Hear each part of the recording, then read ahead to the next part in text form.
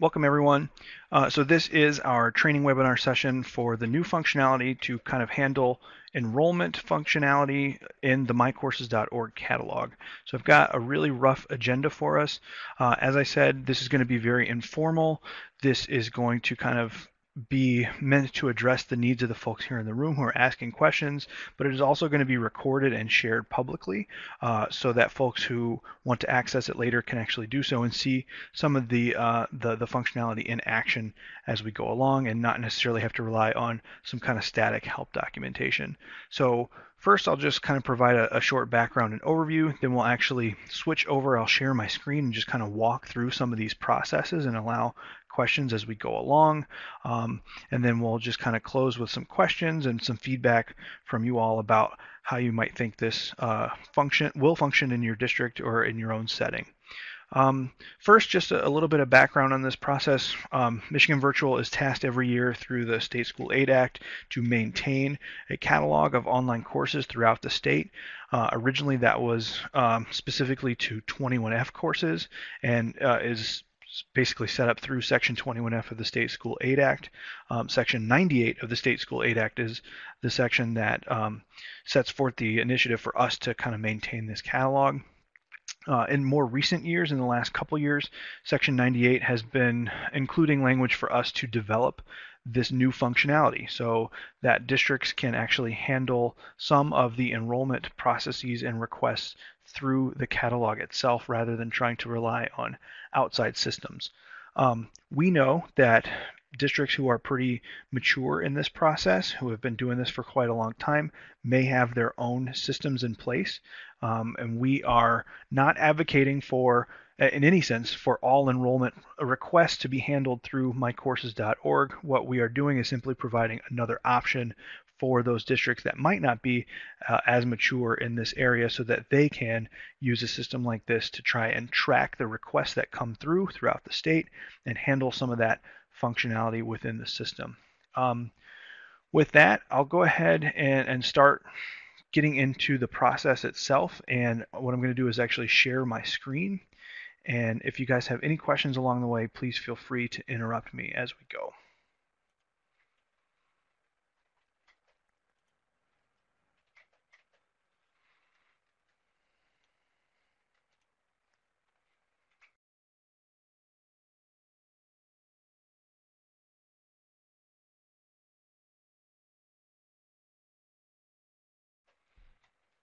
Okay, can everyone see my screen okay?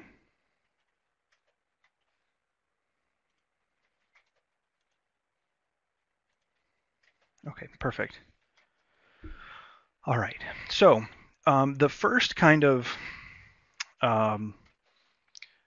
the first thing that's required for anyone to kind of participate in this process is what we're calling kind of like an opt-in. And so to do that, a district has to either opt in to the system or to the process by becoming either a provider of online courses or managing kind of what we're calling primary enrollments. And so what I've done is actually kind of created a couple test accounts in which I will walk you through some of the way we envision some of this happening. So let's imagine that you are school district A. You don't necessarily offer online courses in the catalog, but you have students within your district who want to take online courses from the catalog. In order to kind of field those requests, we've built the ability for you to actually create an account within the catalog so that you're not necessarily offering those courses, as we said, but you are fielding those requests, you're managing the records that come in as a result of those requests.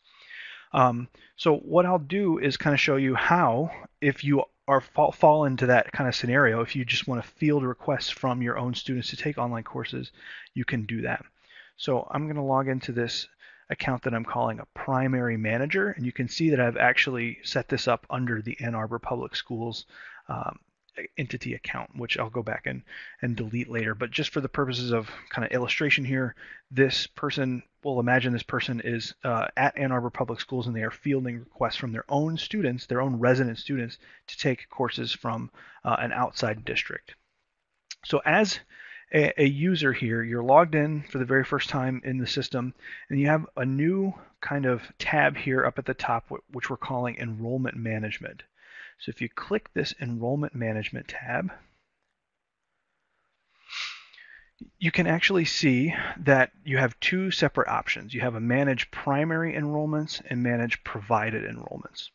So in the scenario that we're talking about, you are the primary district, or you are really the student's primary district. You are the district where the student goes to school, and that student wants to indicate to you through the system that they want to take an online course.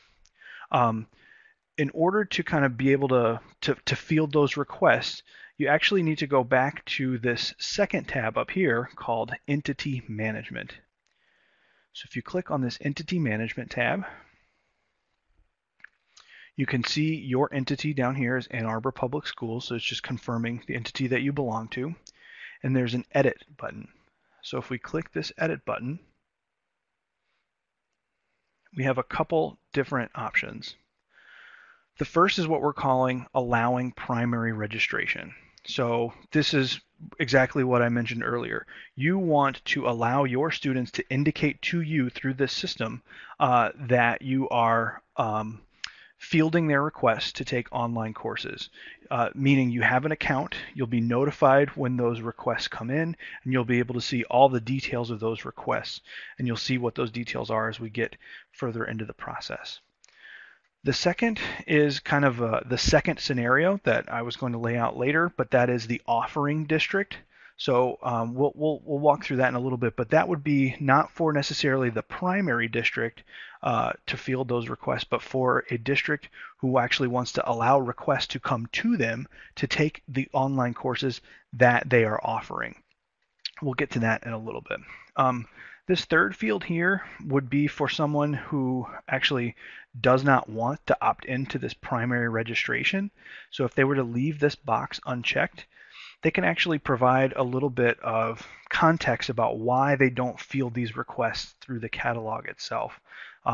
And that could be someone who is not fielding those requests because they have a separate system already set up and they would like to route those students to that separate system. So you can enter any kind of text here into this HTML editor to indicate to those students who choose your district as their primary district that they are not able to make the request through the system, and maybe give them other options to do so.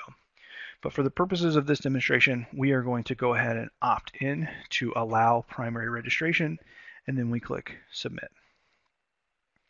So that means now that, again, you'll be able to field these requests from the public itself. So what I want to do now is just kind of walk through the ways in which the public would actually indicate their interest to take those courses. So I'm going to log out of the system actually. I'm going to start from the home page. So we're going to put ourselves in the role of either a parent or student who's looking for an online course option for their student for, let's say, the upcoming school semester. So we still have the basic and advanced search tabs. I'll use the advanced search tab just to try to find some courses more quickly.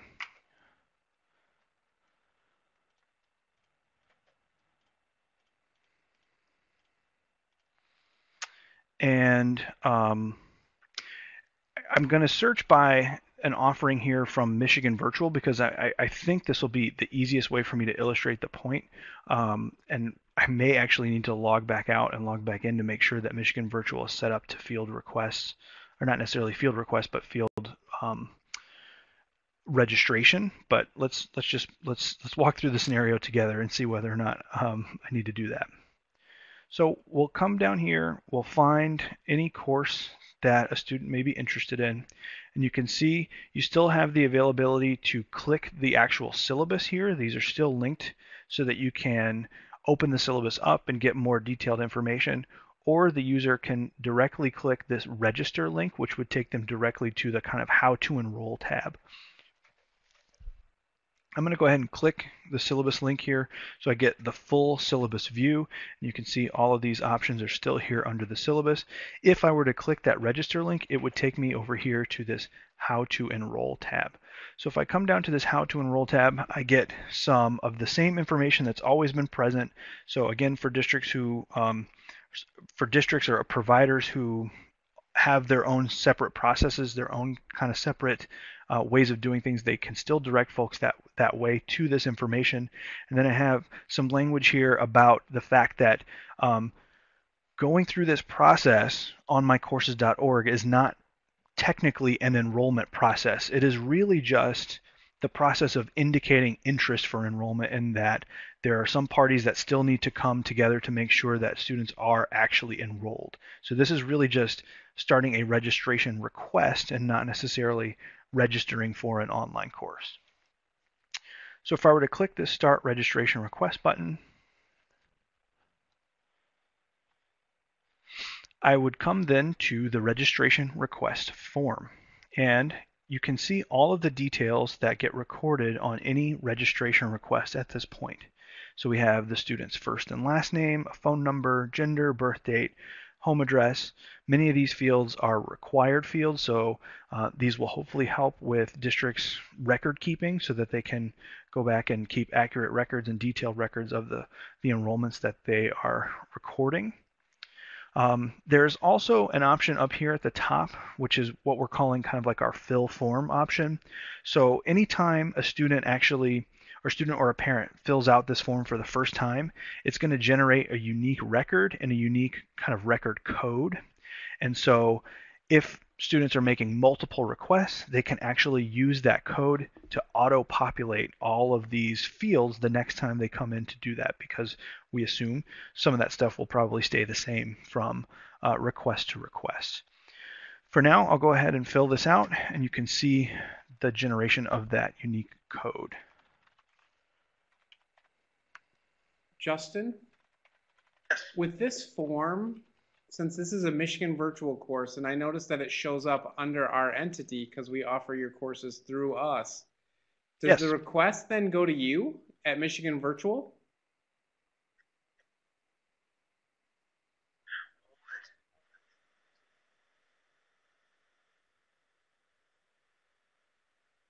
In this case, yes. So what in this scenario, this is a request on a course that is offered by Michigan Virtual, because the offerer in this case in the catalog is Michigan Virtual.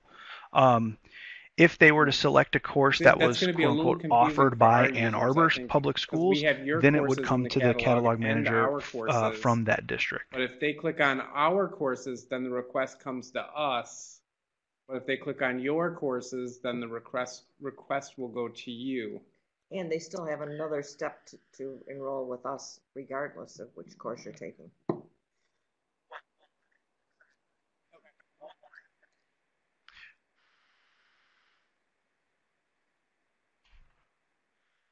Well, let me clarify. So what will happen actually? So let's say an Ann Arbor Public School student wants to take a Michigan Virtual course. They will fill this out. Eventually, this information will wind up going to the course provider. But at first, it will go to you, because you can see down here they are required to indicate their school district and their school building. Our families then have to fill out a form once they select, once they make those selections, that's how you would be notified. Every course.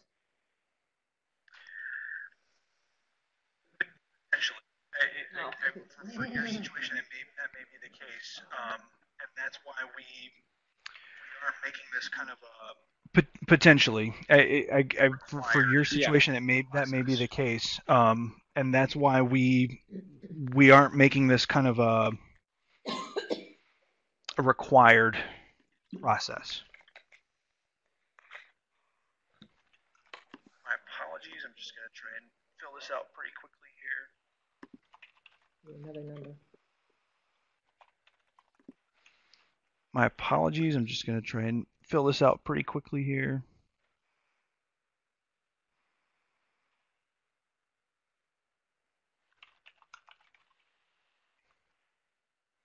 So this is the field that we were mentioning earlier, the school representative email. So this is a field that would hopefully fill in assuming that the district where the student goes to school did not check that box earlier to allow primary registration. So let's say the student goes to a school that didn't check that box, they would maybe or hopefully know of an email address for a counselor at their school, a teacher, someone who handles something like a request like this, that they could at least indicate their interest to that person. And that way, I think that was kind of our intention for that, was so that we wouldn't have to automatically opt everyone into this process and still be able to kind of facilitate that flow of information. So for the purposes of this, I'm just going to go ahead and enter my email address one more time. And because we set up those allowances earlier, I'm going to select Ann Arbor Public Schools as this student's primary district.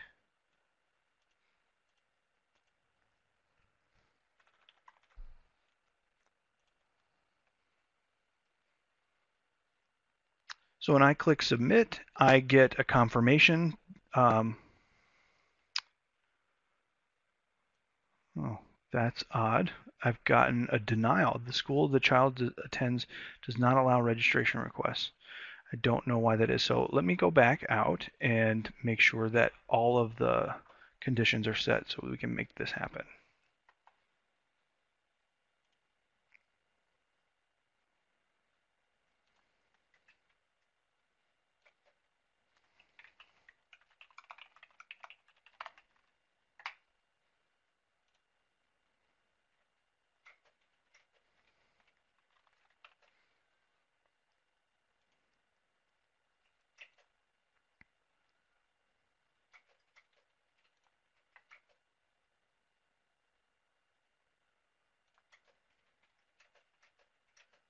Oh, that's why.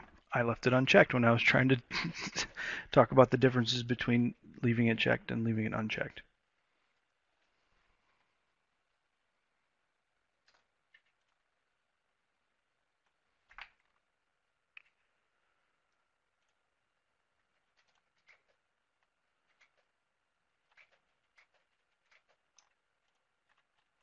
Okay, and before I do that, I'm actually going to make sure that a Michigan virtual entity is also set up to field requests as well.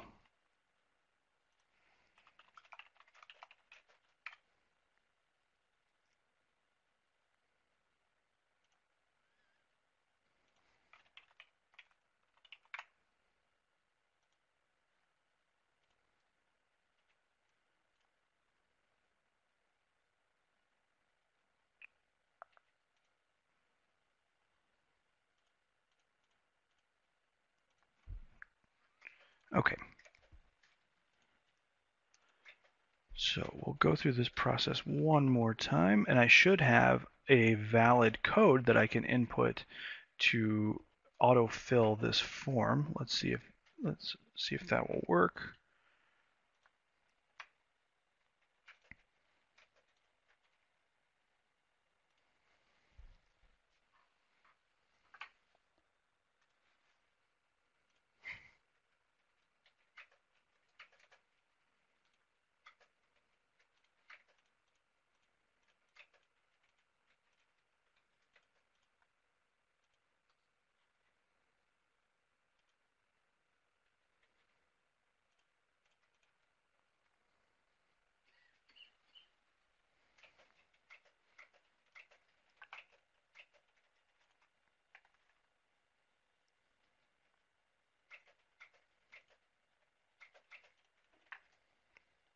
All right, so if I fill this form in, we get the auto-filled information, but it does not retain the information for ISD, school district, and school building, because we do still need to perform a check to make sure that that district has opted into the system. So I will select Washtenaw, I'll select Ann Arbor, then I'll select one of the high schools, and then I will punch in the code here, and hopefully we will be able to get a submission.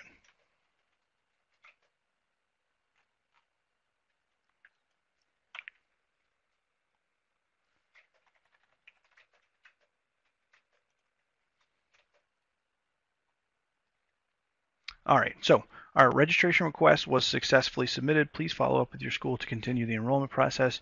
For your records, a copy of the enrollment request is also being sent to the email address you entered. So all those email addresses that were entered will also get some sort of notification that a request has been registered.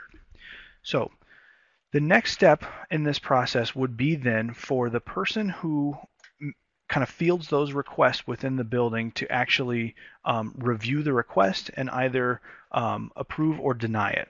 So for that purpose, I will go ahead and log in as kind of a hypothetical user at Ann Arbor Public Schools, who would then be kind of fielding that request. And again, we are speaking of primary managers here. So we'll come back, we'll log in, we'll go to that enrollment management tab here. We need to make sure that our conditions are set properly, so we'll select the 17-18 school year, and we're looking for some pending registrations, and you can sort any of these things that come in by status, and we'll talk about what these statuses mean in just a second, but for now we're looking for the very first stage in the process would be a pending registration. Someone has indicated interest and we need to either approve or deny it. So you can see the records that have come through. We've got some students who have indicated their interest in some specific courses, and we can see that what the courses are, we can see the schools that they go to, and we can see what the providing districts are as well. If we go to click the View button, then we actually get the full details from that form that they filled out. And if we review the form, we come down to the bottom of the form, and this is the new information that the primary manager is required to provide. So it will be up to that primary manager to kind of select the term. We left that to a school district personnel rather than a student, just because we think they'd probably be more aware of what term the student is trying to actually enroll in. So we need to select a specific term that's available to them, and then we need to enter some specific information about the student and the enrollment. So you can indicate the student's UIC to facilitate, again, a kind of cleaner flow of information between provider and enroller, and then you can also kind of indicate seat time waiver, IEP information, anything that you'd like the provider to be aware of, as well as the assigned mentor, because every school district, or sorry, every enrollment in Michigan is required to have a mentor assigned. So we need to go ahead and assign a mentor.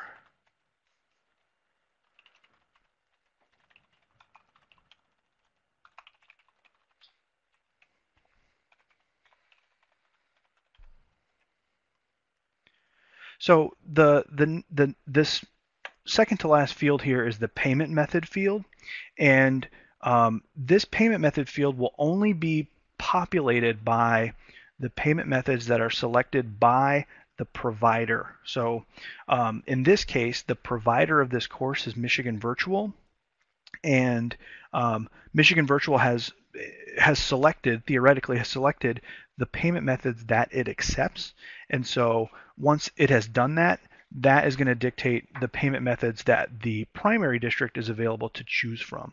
And so you can see the payment methods that are available here. These are, I believe, all of them from within the system. And there is actually the case where someone can actually indicate some text to show up for specific payment methods. So let's imagine that you choose credit card or PayPal.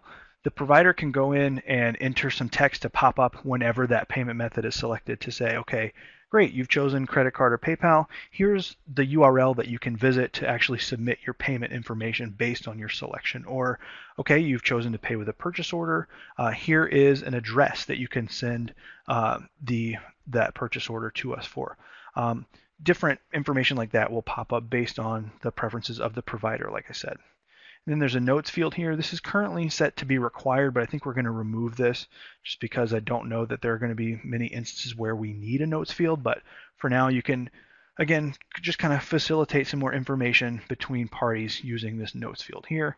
And then you would approve this registration request. So now I get my confirmation.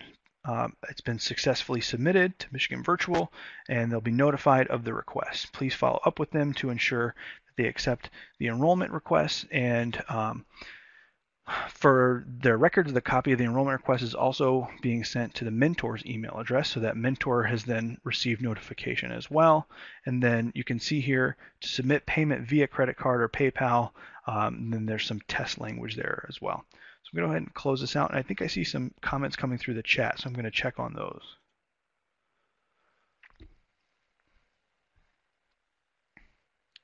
Okay, so Lisa asked, what if they don't have an email address for a district staff person? That's a good question. We made it a required field, so unfortunately, I think it is. I would hope they at least have like a general email address that they could find on a school district's website or something like that for the district that they attend. Because it's a required field and they can't submit anything without putting that email address in. So Justin, those Submit just enrollments kind in of there a were kind bogus of a email, surprise to me that just those to other have the ones were in form be there. submitted. But And so I I think just looked we at thought it best to have it be a one of them required in there, and field. the student just put their email for the student or for the school contact.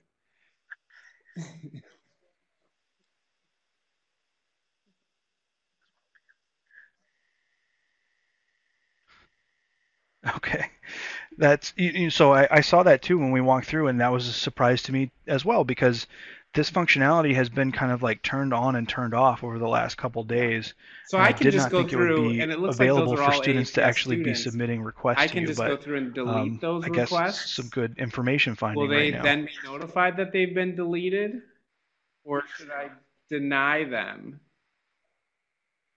Because yeah, you see these. Yes, yes, they will. So right. So Okay. if you click the delete button, then they're actually kind of totally wiped out. And this is kind of like the notion of dropping the request itself. Um, Basically to say that the request almost never happened. If you were to deny the request, so if we came back to any of these Okay. and then click deny, you would then have to So provide a I legal so justification for if that you click denial deny based there, on the what language in happens? Do you get 21F. like a pop-up window? But we do pre-populate. So Oh, you yeah, have to have all that filled in. yes, I'll go through it right now actually. But yeah, it's required. Yeah, and that doesn't make much sense for someone to actually be denying it, but Or yeah, maybe you can maybe we have can that try to blank fix that until after they permissions or approve something the like deny that. process. Yeah, we can maybe move that to afterward. So if I click deny here, then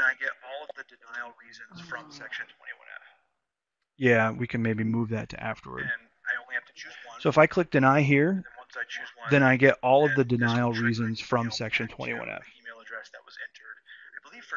And I only have to choose one. Okay. And then once I choose one, then this will So trigger then an I email think, back just so to you the know, my email address that workflow was then would entered, just be I believe for the to student and the pull the parent email address from that from the request and then record, delete the it request and then record. contact the student directly. Because I would want to tell them this. Yeah, I would want to tell them the appropriate steps to register. But then they wouldn't have gotten to this step if I had the do not allow I think or that would the make more primary sense. primary enrollments unclicked, right? They would never Right. register for this. That's good.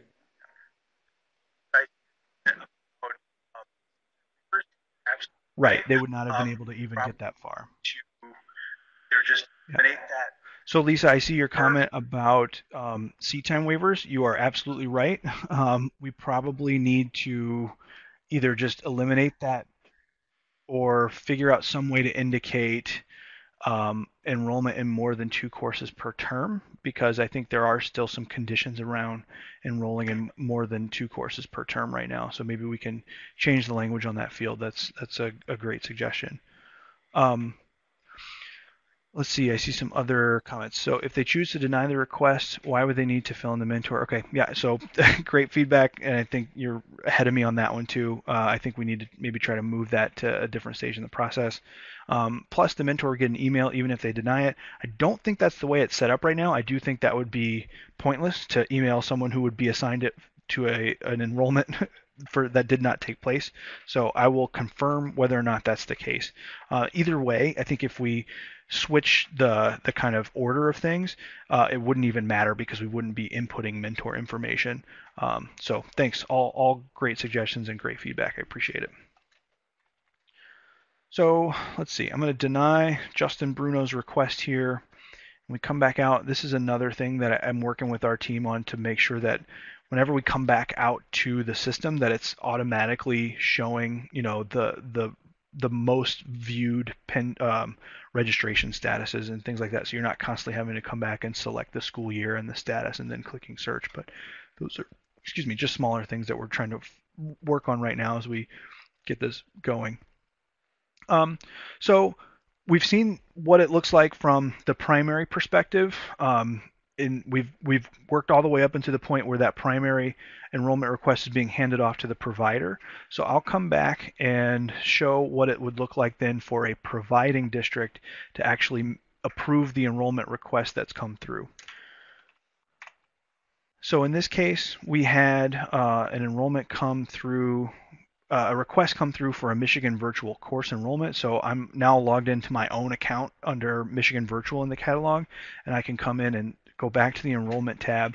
And instead of going to the primary enrollments tab, now I'm going to go to the manage provided enrollments tab because Michigan Virtual is a provider of online courses. We don't actually have primary students, right? So now I see a couple of requests that have come through, and I can see that they are pending enrollment. So the status, once it's gone from pending registration and then it's been approved by the primary district, it moves to a pending enrollment, and then it is up to the district to actually, the providing district or the provider to approve that enrollment. So I take a look at the details here. I click view. I see all of the same information that's been verified and entered by the person who filled out the form plus the person from the primary district, and then I would either accept or deny that enrollment. So for the purposes of illustration here, I'm just going to go ahead and accept it, and then I get an acceptance confirmation. So now it is moved to an active enrollment, and let's make sure, I think the terminology around that status is not active enrollment, but we're calling it accepted enrollment. So if I search by accepted enrollment for the current school year, I'll probably have a couple, or just one, the one that I just approved. So now this is like an ongoing enrollment. The student is enrolled in the course, at least we're assuming from what's taken place in mycourses.org, that student has been enrolled properly through the channels that they have to go through between the primary district and the providing district, and they're enrolled in an online course. Let's see, I have another question here. Does the provider get it only after the primary district fills out their section? Yes, the provider only sees requests that have been approved by the primary district.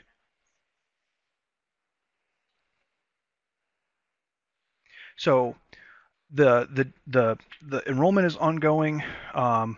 We're in the middle of the term essentially here, and things are going fine. Then we get to the end of the term, and we know also under Section 21F that completion data has to be provided for online course enrollments. And so what we try to do in this functionality is to try to combine the process of providing that completion data and also moving the enrollment to kind of a finished status or an ended status. So in order to do that, I would click the kind of view accept enrollment screen here, and this would be me as a Michigan Virtual provider or whomever that district is who is kind of offering that online course. They would enter the information that's required of every online course each year enrollment. That would be the total points for the course, the points that were earned, and then it will auto calculate a final percentage. So let's say we got 740 points. I earned an 87.1. So you see it auto calculates there, and then I would click submit, and then that would move the status to ended enrollment, and it would stay under an ended enrollment status, and you would basically not be able to touch it at that point, and the completion data would then be auto entered instead of having to kind of send in the completion data as we do now under the current processes that exist. The other consideration here is for a district that provides online courses that may have a ton of these enrollments. We do have a way to kind of bulk download and then upload that information. That is also something that's a little glitchy right now, so I don't want to demonstrate it. I'm working with our development team. There were some Microsoft updates applied to servers about a week or two ago, and so we're actually unable to download that file right now. But that is this button that says Student Performance Template. And so if the district had 50 to 100 enrollments, and instead of going to click each and every single separate enrollment and then entering that information, they could click that Student Performance Template button, and it would actually retrieve all of those enrollments, and it would come back with an Excel file with, I think it might actually be a CSV, with all of those details that came from each of those enrollment request records, and then 3 columns for the course total points, the course points earned, and then it would auto calculate again for that final percentage. And then you can see the upload button, which is right here, which you can come back and upload for those specific enrollments. And that would be for each one under the accepted enrollment. So there is some discussion about the fact that what we may try to do is be able to actually select the ones that you want to download, because you may not want to. The system would work such that even if you downloaded a file and then only completed the data for a subsection of those enrollments. So let's say you had 50 enrollments, only 40 of them were ended, and you wanted to move them. If you were to complete that data and then upload it back, it should function such that only the enrollments that you entered the data for would be moved to that status. But we want to make sure that that's the case, and so we're trying to talk through the best ways to do that right now, to do that in bulk. But that's what we're thinking right now, at least.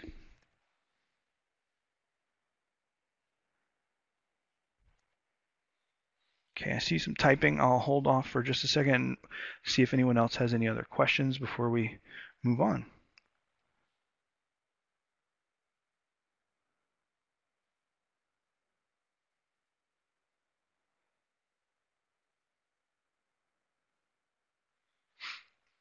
I want to come back to the PowerPoint as well before I dive into any other sections here.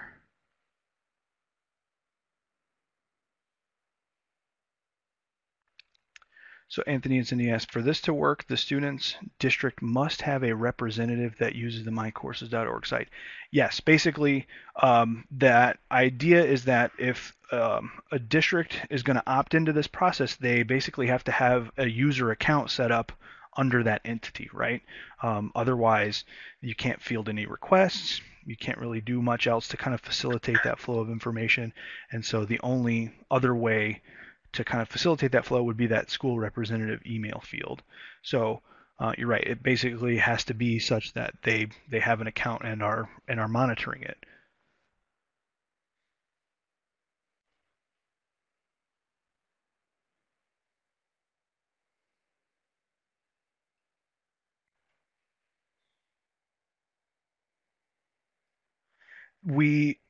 I should mention too, I think we've had conversations with you guys at Ann Arbor and some folks in other districts. Yes, that would require quote unquote monitoring it. What we did not want was for people to be kind of the catalog managers themselves to get a notification every single time just a single request came through, because requests could be serious, they could be unserious. We didn't want to kind of bombard people with emails based upon the system that everyone can access openly. And so we were thinking about some sort of system to set up that emails a catalog manager once a week to let them know about the records within their system, or something along those lines. But we didn't, like I said, we didn't want to bombard them. So those are conversations that we're still having. But at the moment, yes, it would require someone to actually go in and monitor and keep track of what's going on.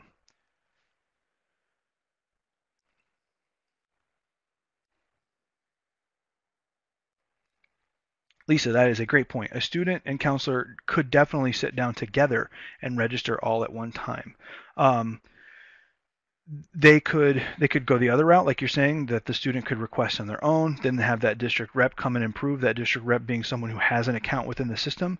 But there is the functionality, which I neglected to mention, so thank you for bringing it up. The ability for someone like a catalog manager at the primary district to start the request themselves. So let me go back actually and share my screen to show you how that looks. It's pretty much, I mean, you go through the same process, it's just a different way to actually start it. So let me share my screen here.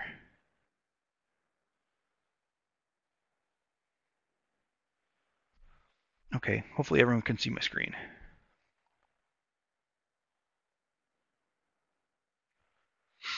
So if I'm this primary manager at this school district, which we now have set as Ann Arbor, and I go to the enrollment management tab and I'm in the primary enrollments field here, I can click the add new button. And the add new button actually allows me to select a course. So this would be that case that you're talking about, Lisa, where you have the student sitting down with you right there. You can actually facilitate the filling out of this information with them. You could actually help them fill the form out, and you can click this add button here, and that would take you back out to the catalog. You'd be able to select a course with them, and then once you select that course, it would bring you back here. You'd finish filling out the form, and it kind of combines the process into one kind of solid process there, one singular process there. So that would be how that looks.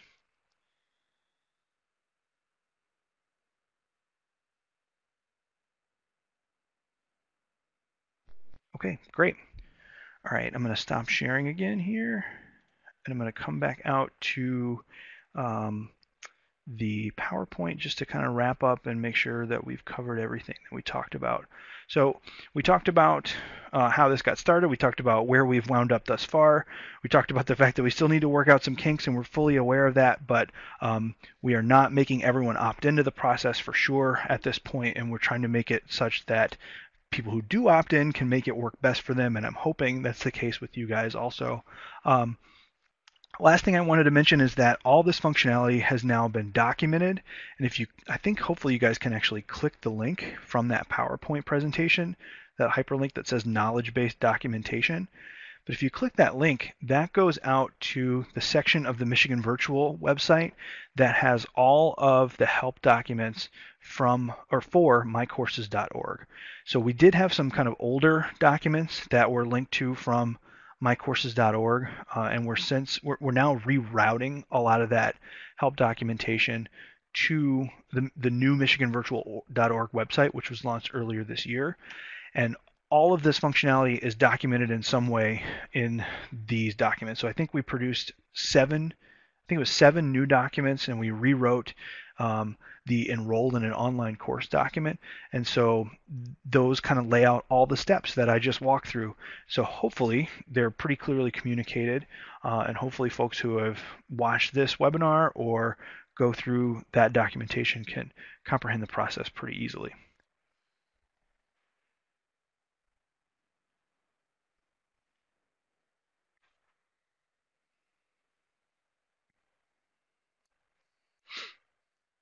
How would you get to those docs from the MV page itself? So that's a great question. It's called our knowledge base, and I think it lives under the About section of the MichiganVirtual.org website. So if you were just at MichiganVirtual.org, at the home page, there's the menu across the top, and the furthest option to the right is the About menu item. And so if you just hover over About, and then third from the bottom under that menu is what we call our knowledge base. So if you were just at the knowledge base, then you would need to know which platform it is that we are that you're looking for information on, but it looks like it's the second one down all the way to the left, which is Michigan's online course catalog. And I'll link back out to the general knowledge base page also.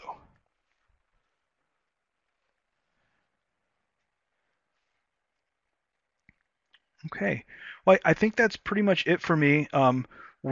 again, know this is a work in progress. We are really just trying to fulfill the legislative directive and make something that works for a lot of different people in a lot of different situations. But we continuously want feedback. So I'm going to put my contact information back up there. So if you guys ever have questions for me, feedback for me, suggestions on things, this was already really helpful because I've come across some things thanks to you guys on things that we should change and make different as we go forward. I'm going to include my phone number here. You've probably seen me type it in a couple times already today, but my phone number is here in the chat if you'd like to contact me via phone also.